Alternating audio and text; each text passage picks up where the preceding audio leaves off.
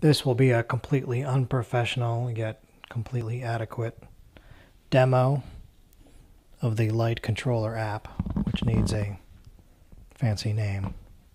This is basically the app right here. It runs on any Android device. In this case, it's running on the tablet that will be mounted in the car.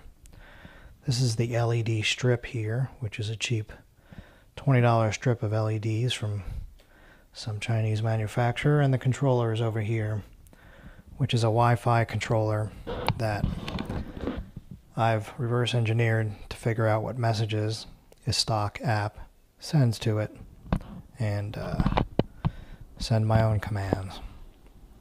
The colors and the words correspond to the colors of the lights. The idea is it'll play a soundtrack, whatever that is, and at the same time you can record the sequence of lights to play back with the sound. And when you play it back, the lights and the sound will be in sync. It all works totally over Wi-Fi. It's pretty well in sync. Sounds and looks pretty good. Here's a short demo. I press record, and at the same time the soundtrack will start.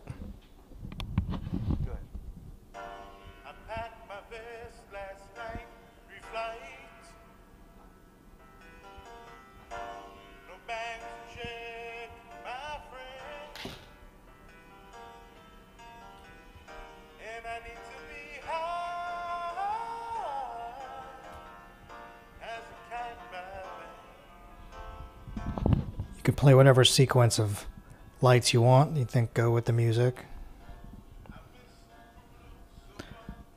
The idea is it gets attention because this car is now flashing and sounds coming out of it.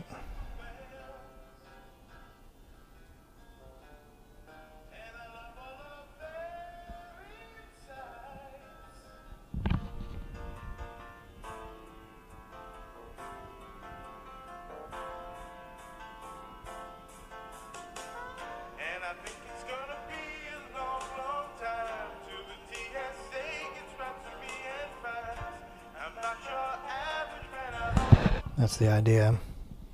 Then play it back. Good. I packed my vest last night, reflight. No bags to check, my friend. And I need to be high as a cat by You get the idea.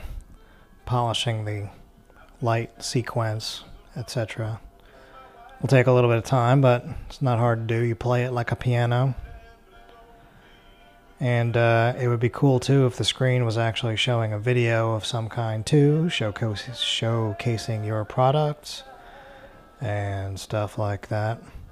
Endless possibilities. Consider these lights being installed around the seats where you can't see them, but you see the glow of the light. I